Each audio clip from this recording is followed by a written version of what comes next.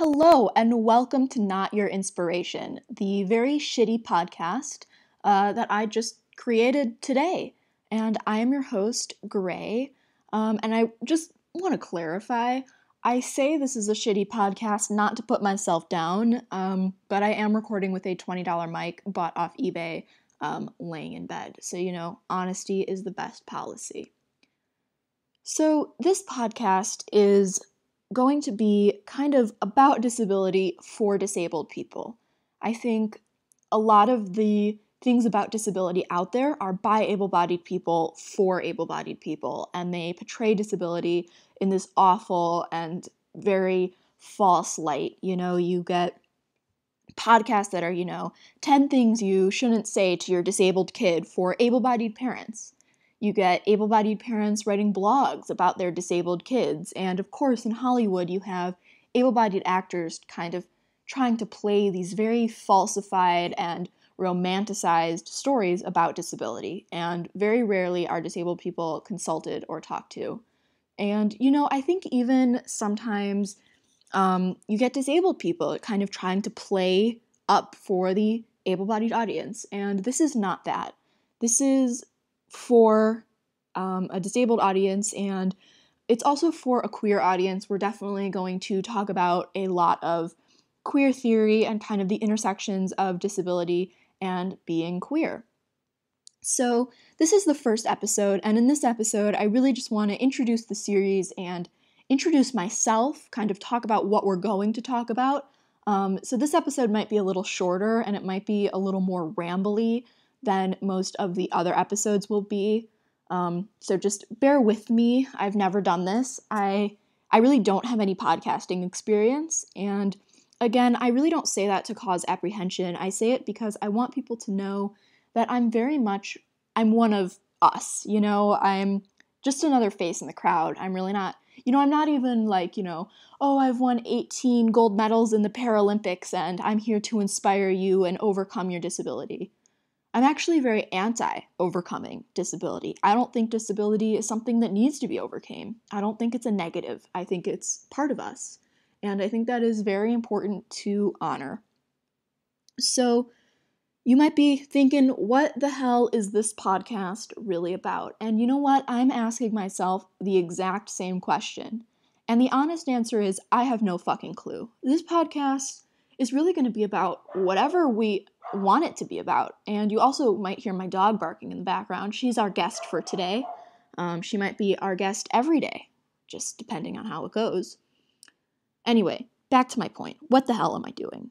And I'm doing whatever we want it to be. This podcast is for the listener. It's for fun, and it's for a sense of community. I think disability is lonely by nature, and whether that is feeling just misunderstood by the able-bodied people in our lives, or whether it's a very practical loneliness because you can't leave the house or get out of bed, disability is lonely. And that is fucking awful.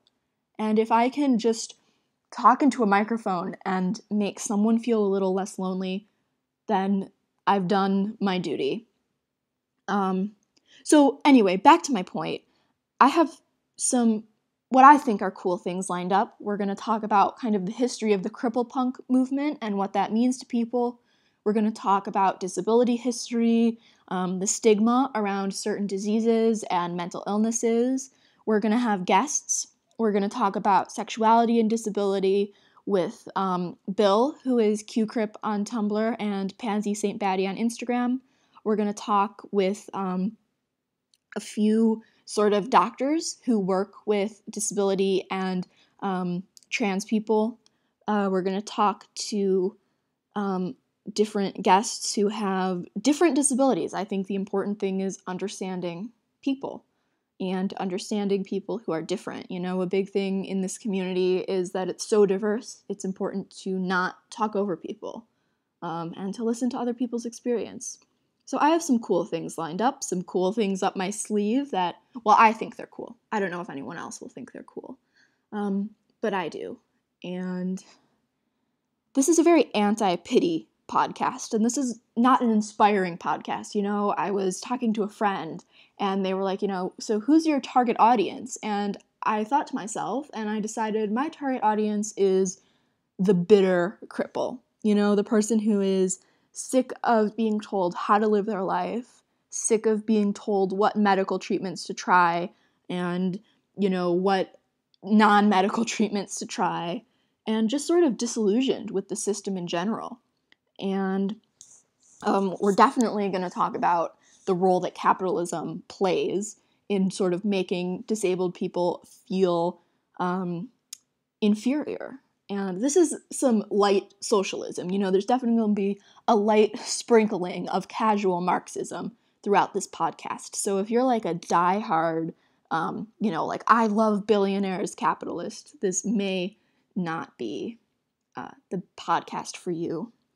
And another thing that I was thinking is, how do I make this accessible to everyone?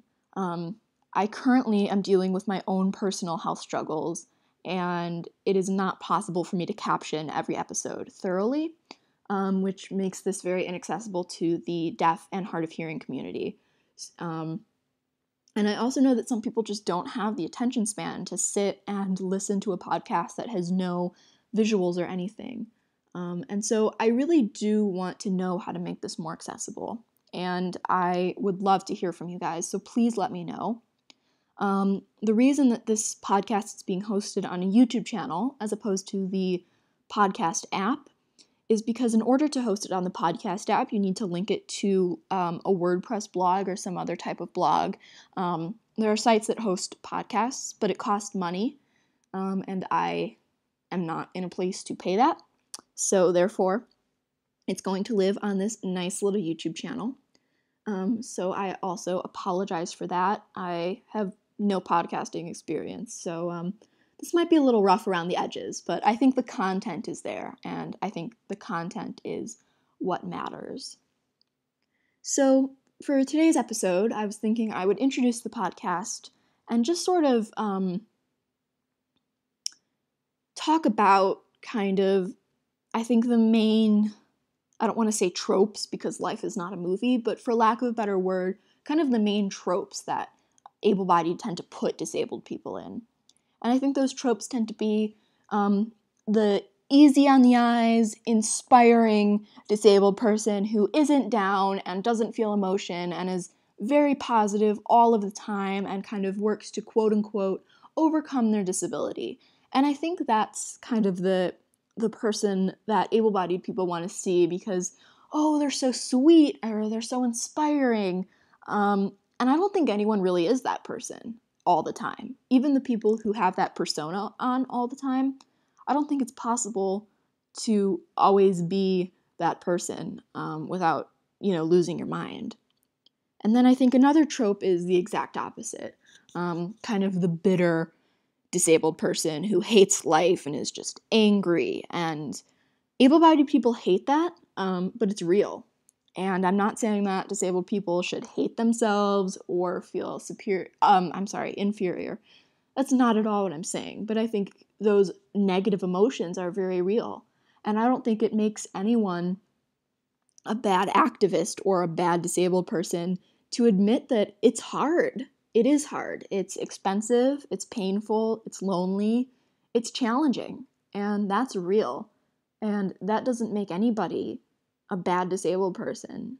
That doesn't make anybody less than. And you shouldn't feel bad about it. I think everyone's allowed to miss their health.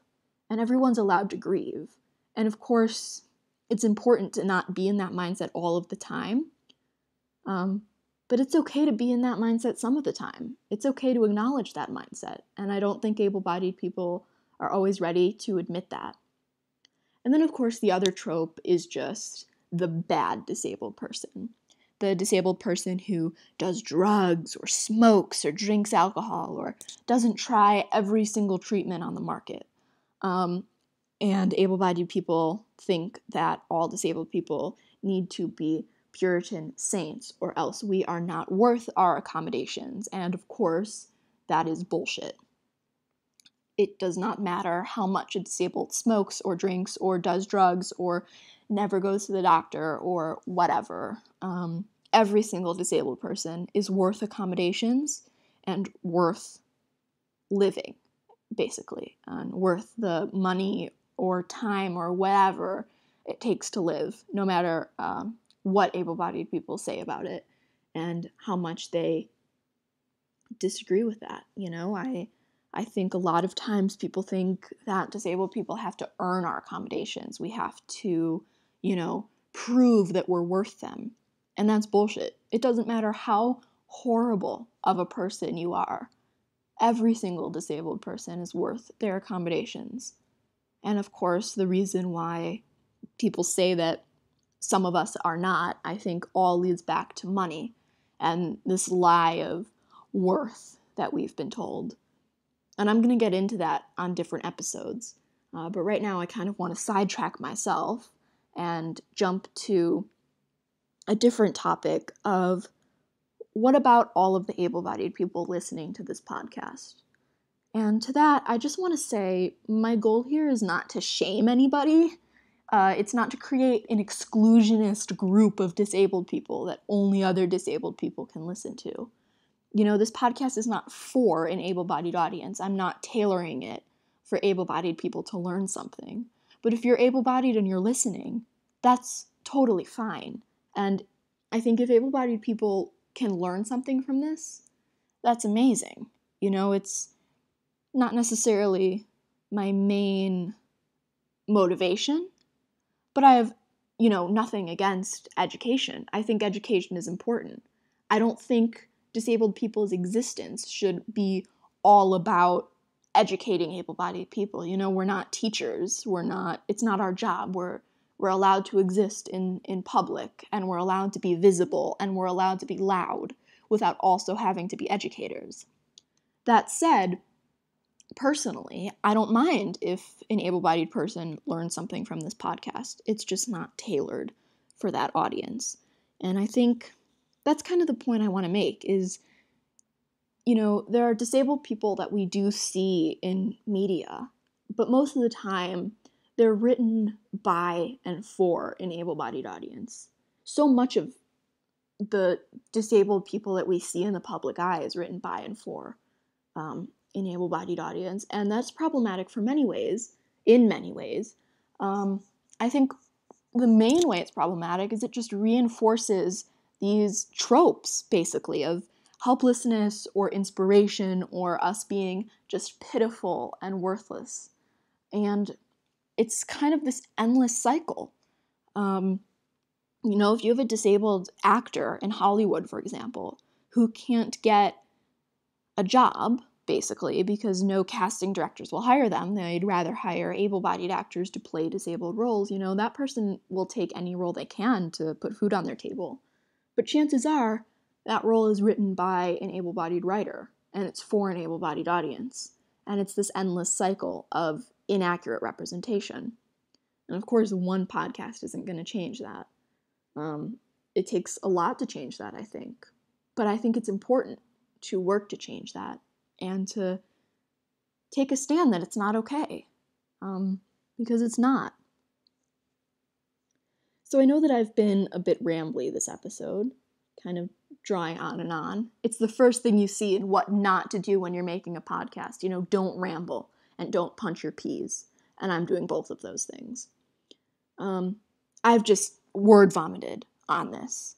And I promise that not every episode will be like this. Every other episode is scripted a little more than this one has been scripted. And most other episodes will feature guests.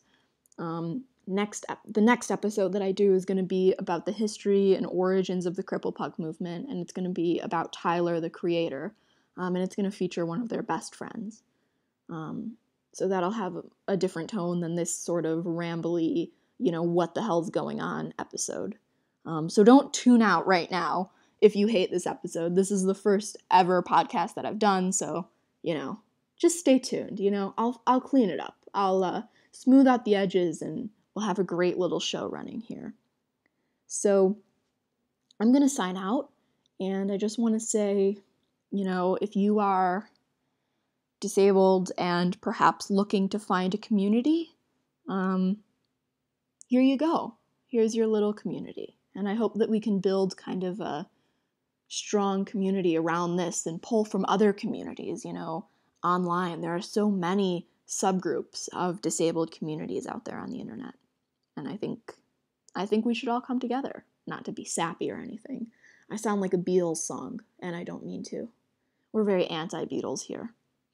So argue about that in the comments.